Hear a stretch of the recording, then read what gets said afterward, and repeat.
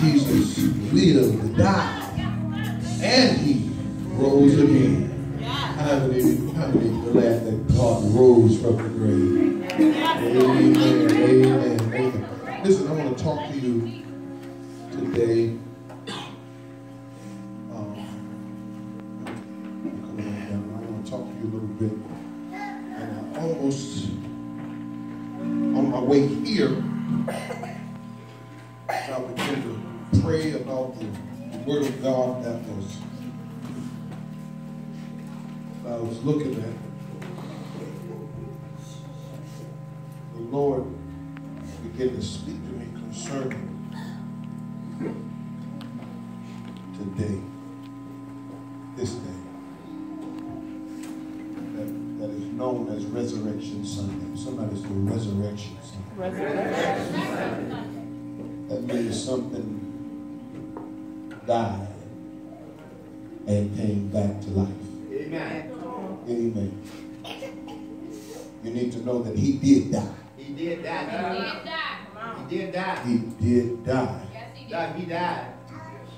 And it gives us indication that is dead don't have to stay dead. Come on.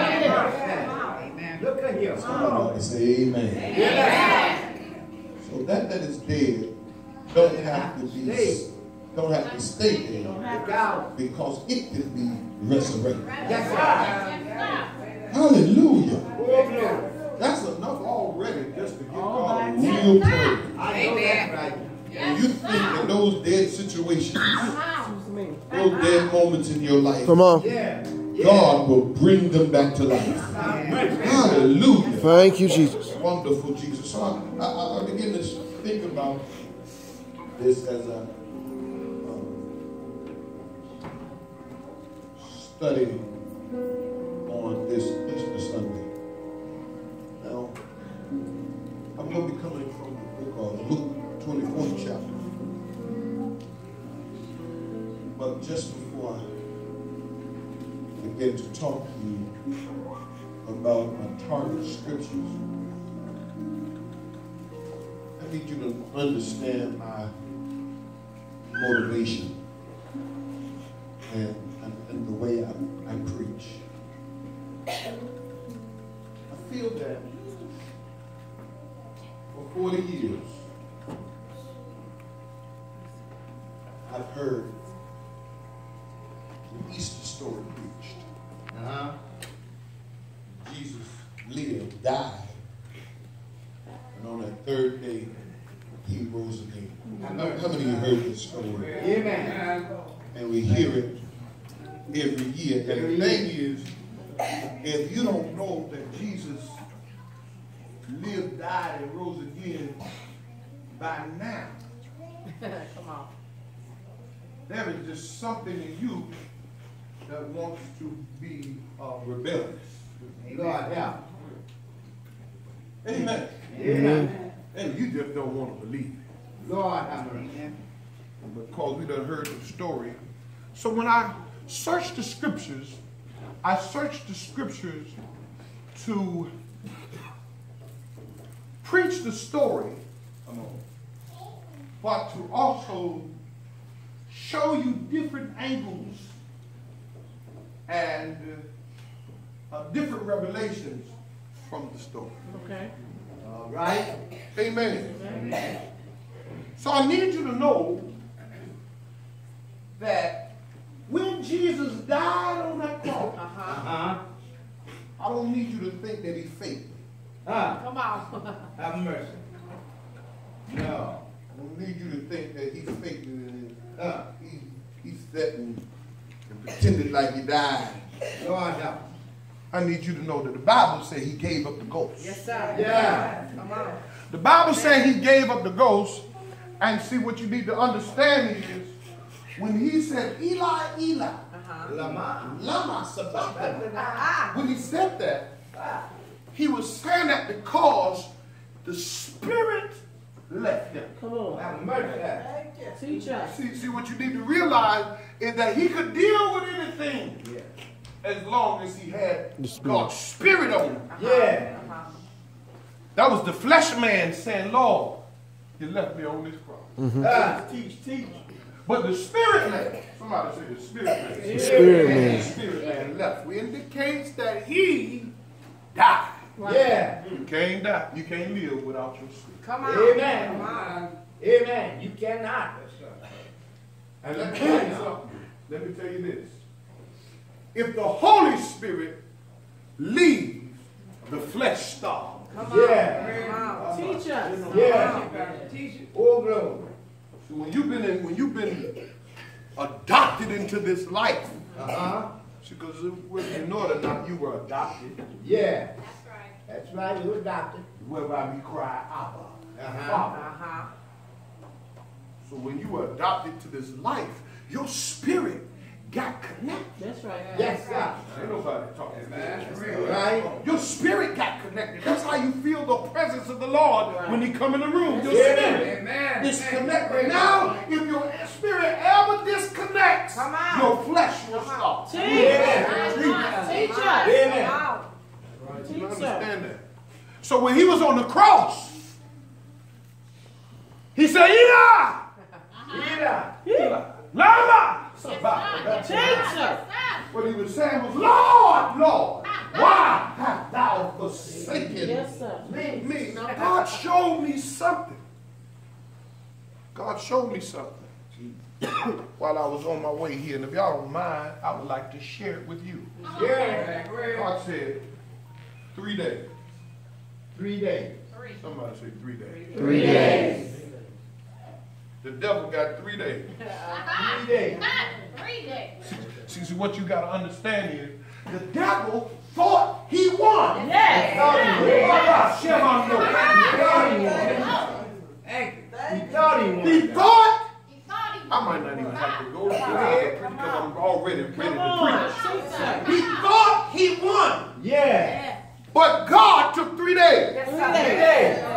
He took 3 days.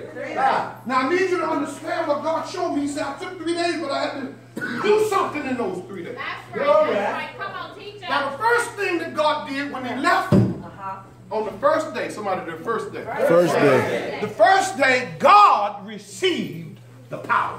Yeah. He got the crown. I ain't trying to Come on. He got the crown. Have mercy. He got the crown of being Lord of Lords.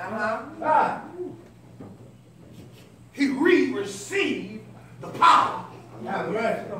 And he was crowned King of Kings. And Lord of Lords. And Lord of Lords. Because he was the sacrifice. Yes. He was the child, the only begotten son Glory. he was the only begotten son of God. Yeah. Only. So God the Father crowned him. Somebody say he got the power. He got the power. He got the power. Now, that was the first day. Yeah. The first day. That was the first day he got the power. Yeah. Second day, he needed 3 days. That's right. That's right. See, because let me show you what happened. The enemy thought he won. But see, he needed 3 days to do 3 days. Let me show you. First, receive all power. Second thing was he had to get authority. And I'm going to show you why he got authority. He had power, but he had to go get authority from hell. Come on. Jesus. Come on. Preach it, God. So he had to go snatch the keys. So now, watch this. Now he has power And the key. and the key.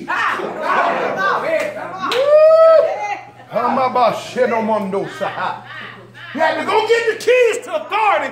He had to go get the keys to hell because he could not have nobody in hell who he didn't have. Say you ain't got the authority to put nobody in no hell. I cast in the hell. I have the authority. The first day I'm going to go get the power. The second day I'm going to get the authority. Thank you. So we're going to get the keys. But see, now I need y'all to understand why this third day is so important.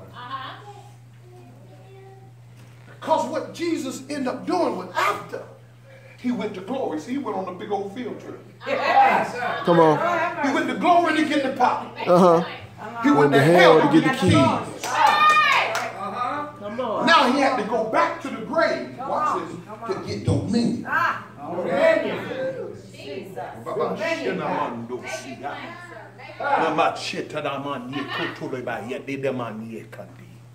He said, I got to go get dominion. Now, how does he get dominion? He takes ownership. Have mercy. Now what you thought you had of me, that body don't belong to you. Come on. Come on. And I got to prove to the people of God, in order to move, you got to have power, You need power. Authority and dominion. and Come on now. that means everything in flesh, in the earth realm, Teacher. belongs Come on. to me. Teach Want me to yourself. give you the scripture? The earth is the Lord. Lord. The fullness thereof. And they That dwell in it. everything is mine.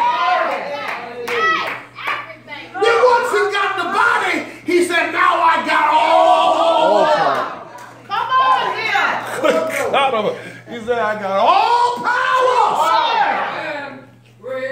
All power. When he got up, Yeah. after he got his body. Uh-huh. When he got up and got his body, he said, I got what? All power. Oh, power. power. See,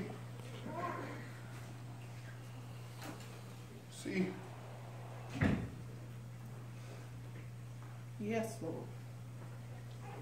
Preach it, down. in order for you to receive the fullness of God, Uh-huh. you got to take control of those three things in your life. Amen. You got to have power, Power. you got to have authority, Uh-huh. and you have to have dominion. That's what God gave man when he created it. That's right. You got to have that. Gotta Yeah. have it. See, but some of us exercise power, Uh-huh.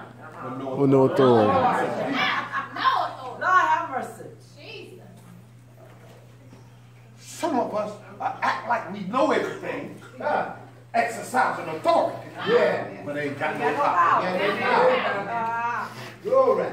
No power. In order to move you and for you to move into that place that God wants you to be, you got to have all three. That's All right. good. That's right.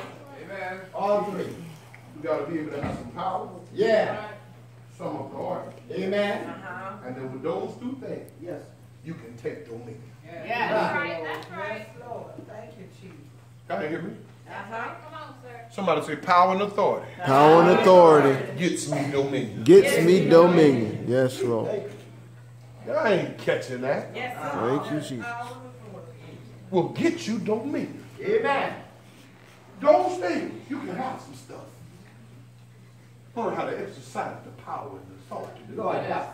given you. Y'all want to talk about this story in Luke, the 24th chapter. And if I try to read the story to the 25th chapter, it's going to take a little long, so I need you to read it on your own time. All right. Okay? I need you to read it on your own time, but let me get you to the 25th verse. Now that Jesus has power, authority, and dominion, he does something that literally shakes the grounds of Christianity and religion forever. Okay. What's that? He get up. Come on. Yes. Come on. Come on. Come on. He get up from the grave. Watch this. And there is no evidence until this day of where his body. Uh-huh. That's right. Come on. Amen. Y'all